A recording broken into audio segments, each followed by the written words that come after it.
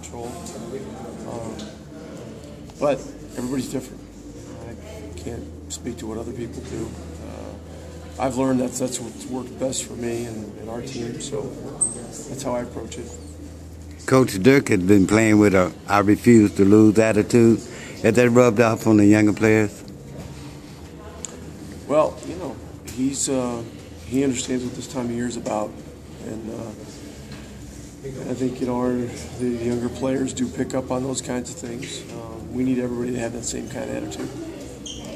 Motivation this time of year really isn't a problem, but something like as simple as having a message on the board like last night, having everybody sign that. What kind of impetus or motivation does that provide, and what kind of jolt does it give everybody?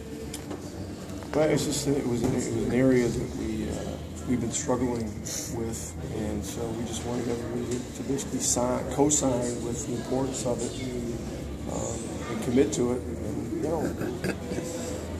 And we had a good game, and we did things better defensively. Our communication was better. Is there something about putting your signature? Solid start, and we want to score, of course, but we want to make it so we don't get guys on the other team going. And it's just more and more challenging in this league because people are playing faster and freer, and guys are shooting it better. So there's going to be a challenge every night.